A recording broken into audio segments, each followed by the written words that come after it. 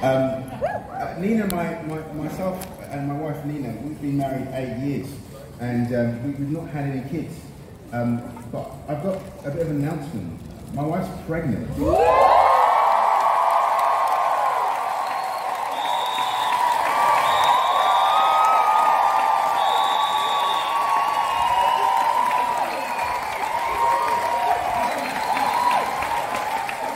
are going to be having a half Nigerian baby. Awesome guys. Thank you so much for just your attention and your time. I really have been overwhelmed. I've loved going through Romans. We are going to be concluding Romans chapter 8. Have you guys enjoyed Romans chapter 8? I mean, honestly, my encouragement to you is, after this, go and read the whole of Romans chapter 8. Read the whole book of Romans. It will cheer you up, no matter what mood you are in. So we're going to be concluding it, and we're going to be reading in just a moment. Before I do, I just want to say this. Nigerians are the funniest people.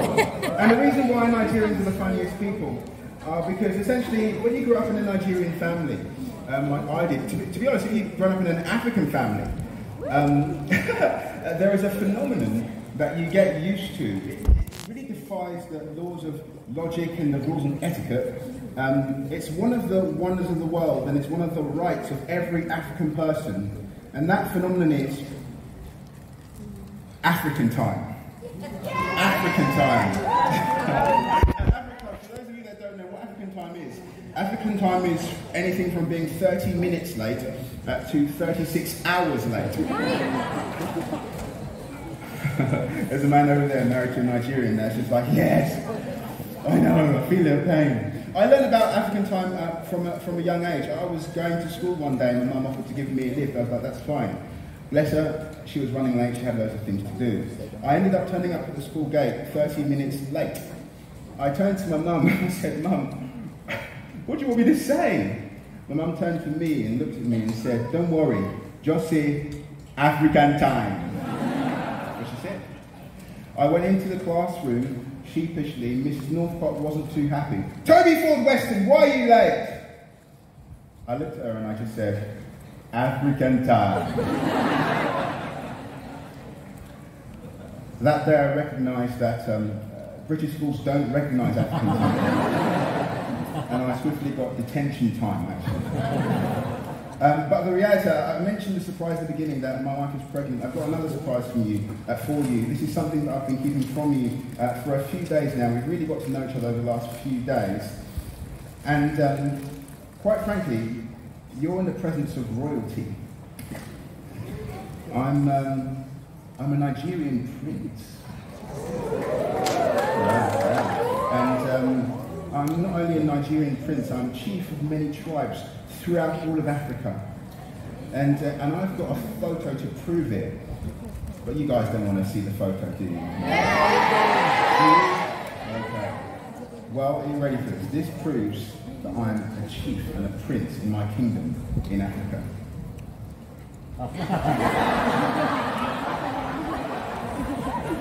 What are you laughing?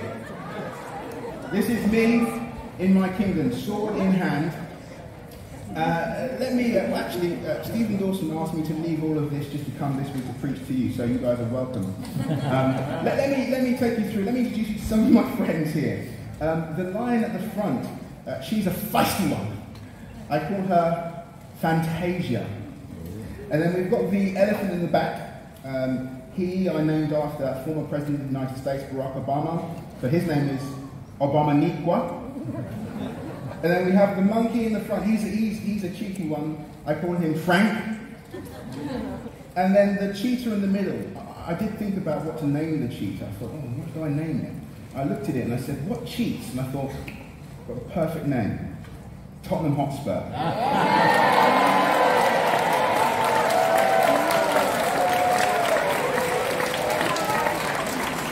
Arsenal forever, baby.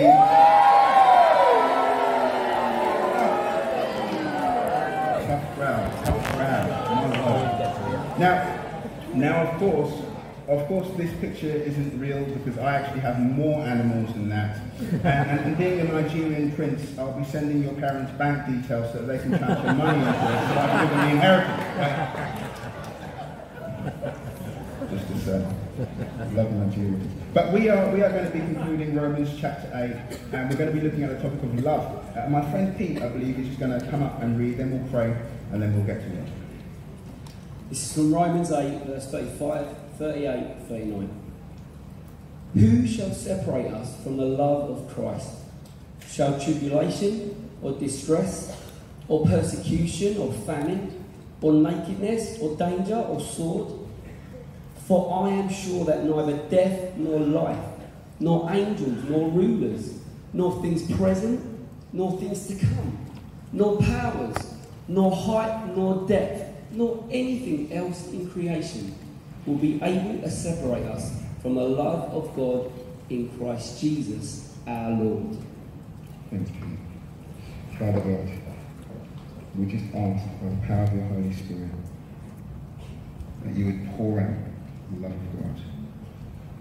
We ask for an experience like no other.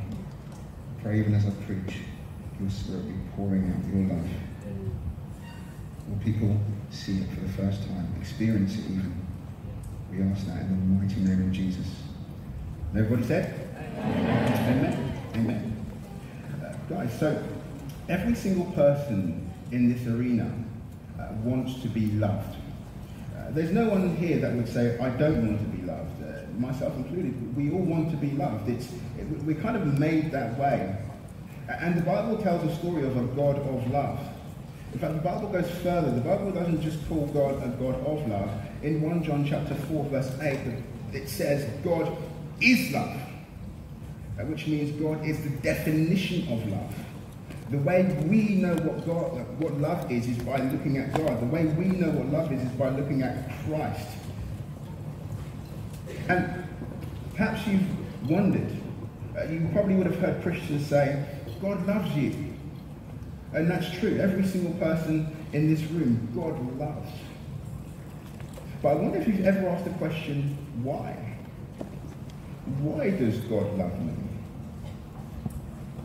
Well, I'll tell you one reason it's not. A reason that God loves you is not because you're a good person. It's not because of your performance. It's not because of your works. It's not because of your morality. And I'll show you an example to prove this. What we have here is a seesaw. And this seesaw represents the judgment. And the reality is, at the end of life, all of us in here have an appointment booked, already scheduled with Jesus. And he will ask questions of us about our lives, about what we have done with our lives, why we chose to do certain things and why we did not choose to do certain things. And what we so often think, incorrectly, but what we so often think is the judgment will look like this. We so often think that Jesus is going to get our good works over here.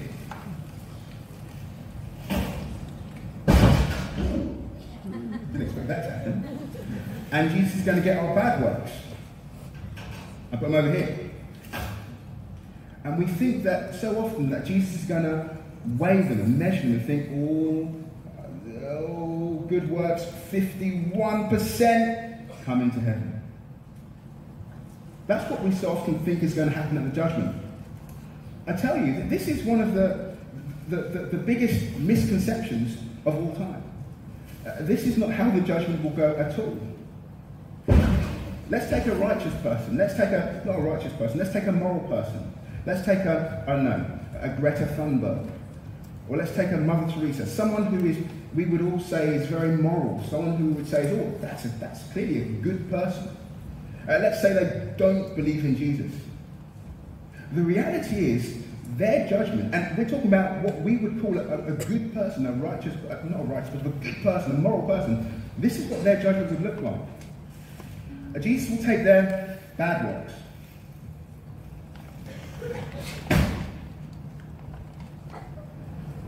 And Jesus will get their good works.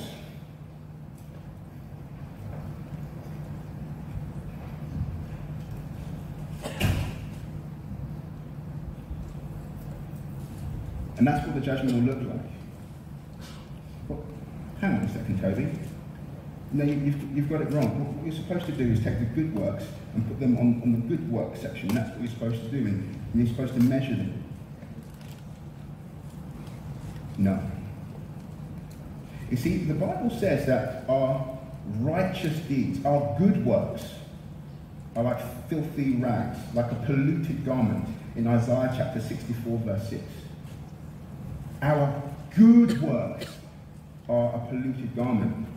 It's kind of like taking a towel that you've used at Newday and dropping the towel on the floor in the shower and dragging it from the shower and through the mud and stomping it in and then presenting that to God Almighty and saying, this is the best thing I've ever done. It's kind of like, well, it's kind of like this. Your best works. And presenting them to Jesus at the judgment will be like this.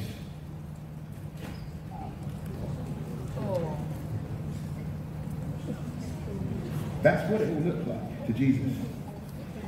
Therefore, our righteous works, our good deeds, they are not acceptable to God. And God, specifically Jesus, classes them as unrighteous works, even though they're our best. Why? Because they're done without Him. This is what the judgment will look like for those that have not done a U-turn from going in the wrong direction and come in the direction of Jesus, which is repentance and giving their life to Jesus in faith. That's what the judgment will look like. However, if you believe in Jesus, if you have done just that, and you have repented of all your sins, and Jesus has forgiven you, this is what the judgment for you will look like. Let me explain this first. At the cross, something happened called the Great Exchange.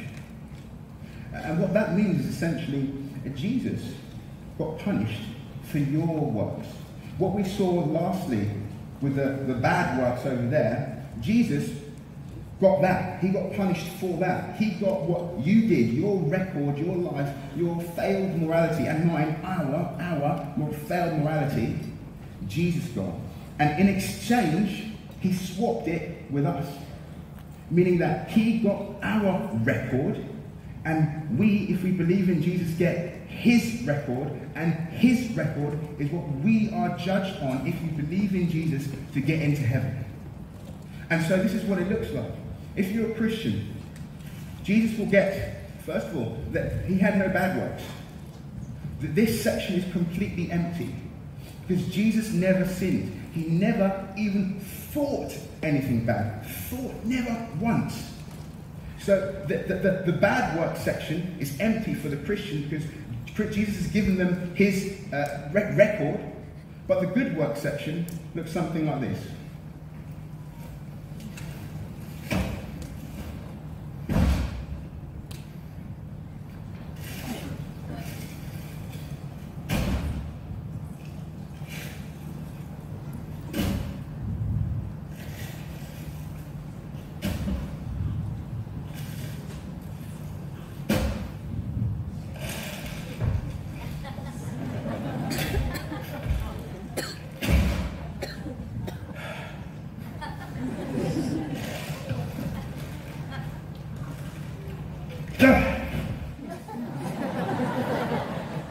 And that's what the judgment will look like for you, if you believe in Jesus.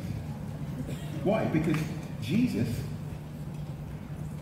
has done all of the good works necessary. Jesus' best friend, John, says, if all of the good works of Jesus were written down, all of the world would not have sufficient paper to record all of the good that Jesus did. And this is what the judgment will look like for you, not based on your own merits, but based on Jesus's. Therefore, it's not about how good you are. It's not about your morality. It's not about your performance. No. God chooses you because He loves you, not because you're a good person, but based on His choice. It is not enough to have the record of a good man. You need the record of the God man. You need the record of the government.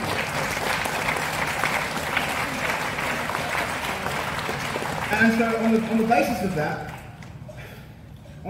that, Christians aren't necessarily the most moral people. They're not necessarily the nicest people in the world.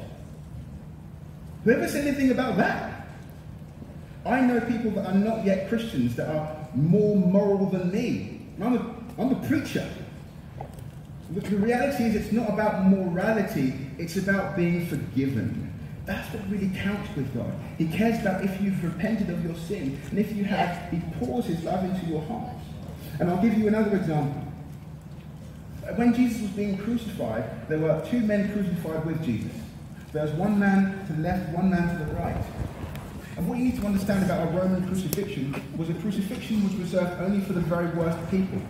The people that did such horrible things, but it's not even worth me mentioning from this stage. Crucifixion was reserved for monsters. Monsters. And there was one man that was next to Jesus being crucified, and all of a sudden something strange happens. From the cross, as he's being crucified in excruciating pain, literally, he cries out to Jesus in acknowledgement that he deserves what he's getting. Can you imagine, for a person to be crucified in agony, their last few breaths to say, do you know what, I have done such horrible things that actually, do you know what, yeah, I deserve this. He must have done some just horrendous things. Yet he acknowledges it, and then he turns his head to Jesus, if he's able to, and says to Jesus, Jesus, remember me when you get into your kingdom. Jesus, last few minutes of his life, not concerned about his own pain, he turns his head to this man and he says these words to him. Today you will be with me in paradise. Now, Jesus is loving this guy. And you can say, hang on a sec, but this guy, he's been crucified, he just admitted that he's horrible. He's admitted he deserves to die in this way. And you're saying Jesus loves him? What about his works? What about he's not done any moral stuff? He's done all bad stuff. Jesus loves this guy? Yes. And he loves you too. And I tell you,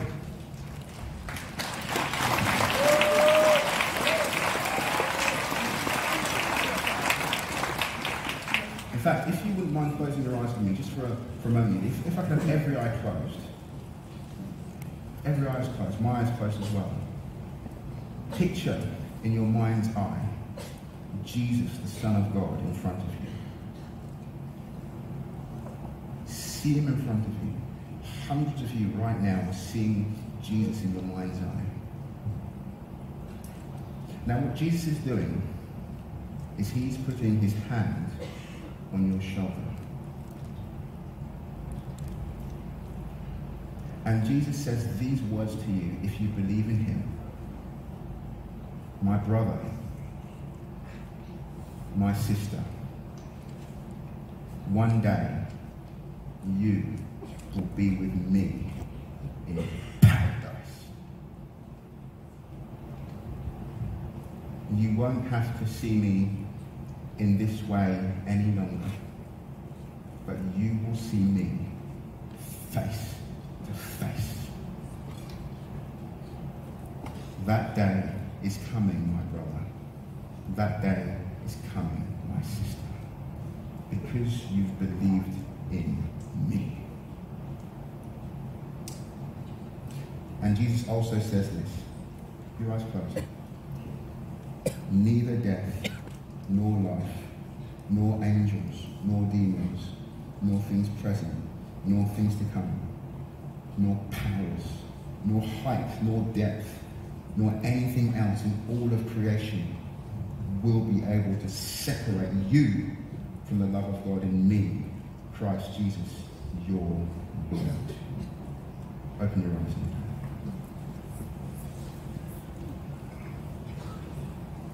What Romans 8 is showing here is it showing things that might concern you, things that you might worry, might separate you from the love of God. It lists things that are natural and supernatural. It lists things that are visible and invisible. It lists things in heaven and earth. And its conclusion is that God's love for you is unbreakable.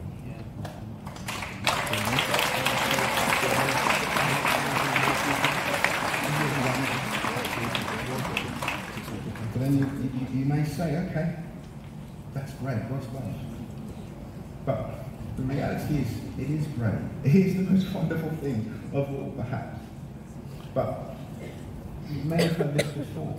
God doesn't want rules, he wants a relationship. And in a relationship, it's two ways. So God loves you, but he wants the response from you and me to love him back. And you might be here and say, okay, Tobi, I want to love God back. But how?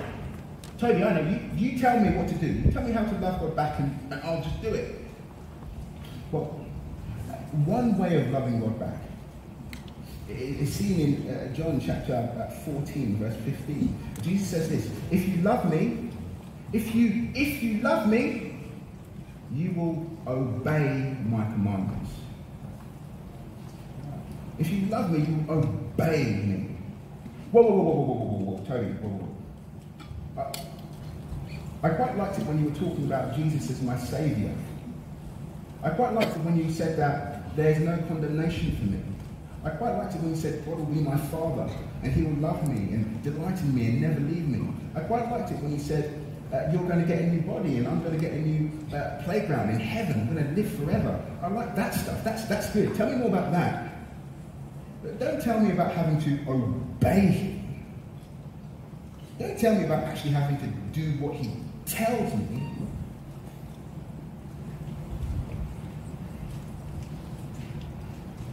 Newday, I need you to understand this for me.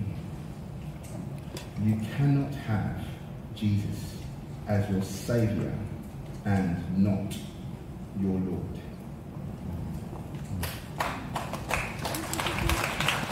He's both. He is both. He is both Saviour and Lord to you, or he is nothing to you. Now, Jesus has to be in first place in your life. He needs to be first ahead of your friends. He needs to be first ahead of your schoolwork. He needs to be first ahead of your family.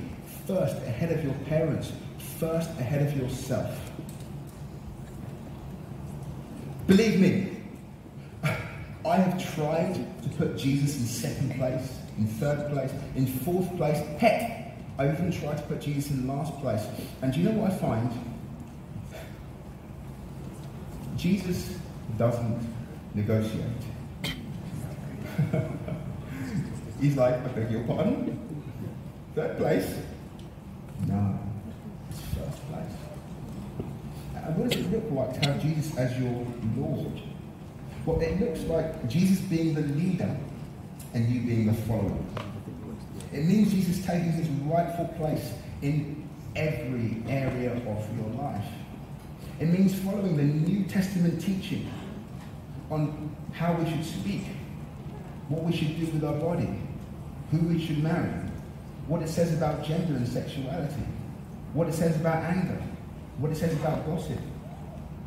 It's understanding that the Bible is here, God's word, Jesus' word, and we are under it, and we are to obey it humbly. That's something of what it means to have Jesus as your Lord, as well as all the wonderful things I've been preaching the last 3 days as your Saviour. And if you know Jesus, you know Jesus,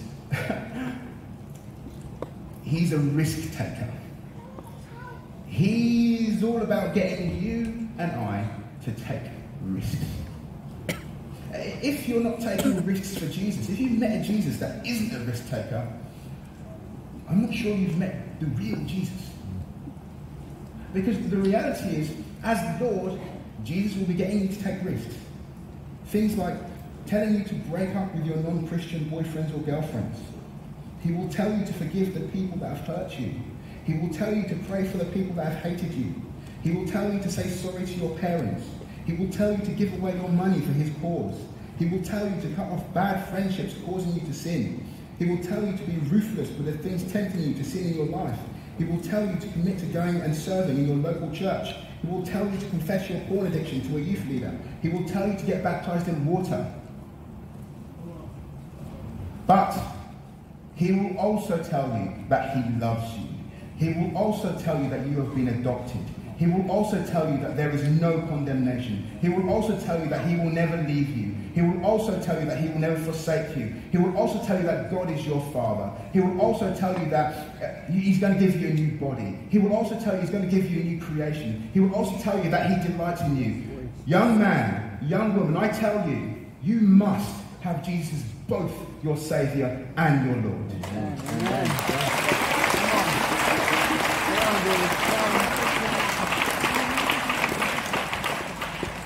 I tell you, he's worth it.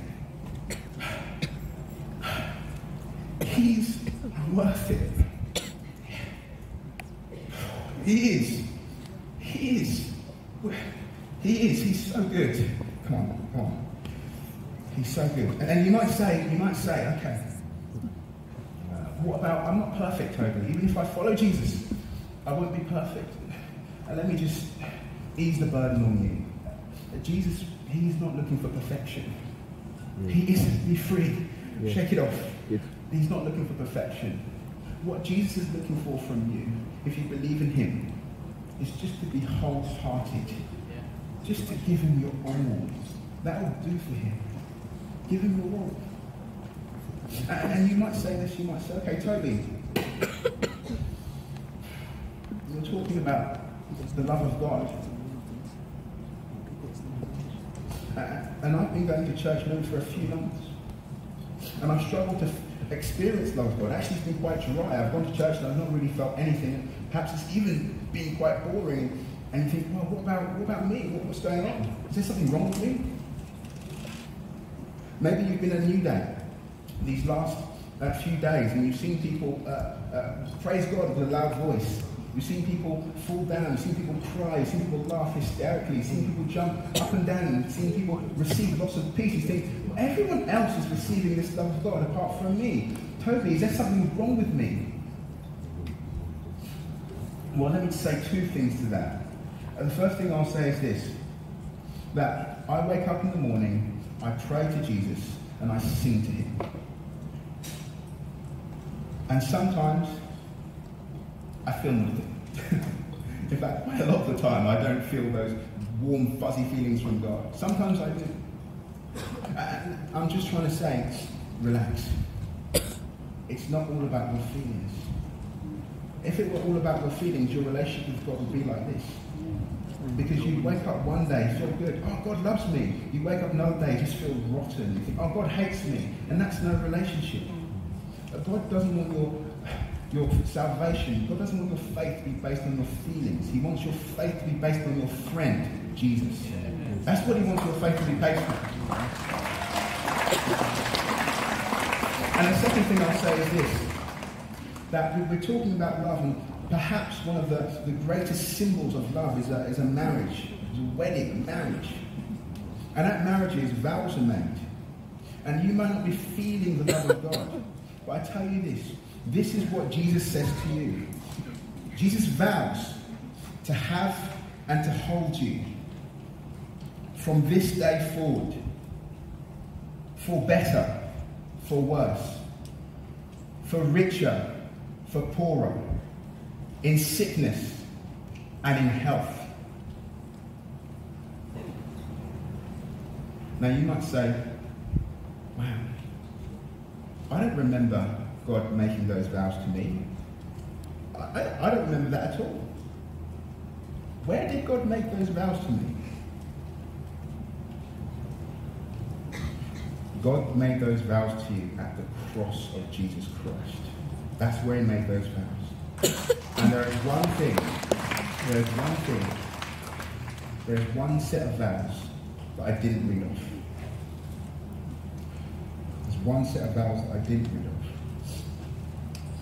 they're common in a traditional wedding. And that is when the person marrying says, "Until death do us part." God doesn't make that vow to you, because not even death will part you from the love of God in Christ Jesus. It's about continuing. So Newday, I will close our preaching series on Romans 8 by saying this to you. It's good news. I am sure, listen, I am sure that neither death, nor life, nor angels, nor demons, nor things present, nor things to come, nor powers, nor height, nor depth, nor bulimia, nor not having a mum, nor not having a dad, nor bullying, nor sexual sin, nor being body shamed, nor things at home, nor bad results, nor peer pressure, nor sexual assault, nor addiction, nor depression, nor anxiety, nor panic attacks, nor pornography, nor anything else in all of creation will be able to separate you from the love of God in Christ Jesus your Lord.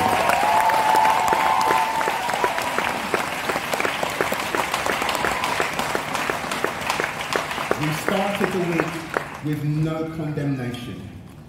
We end the week with no separation. Hallelujah. Young man, young woman, run into the invincible love of Jesus. Steve, over to you.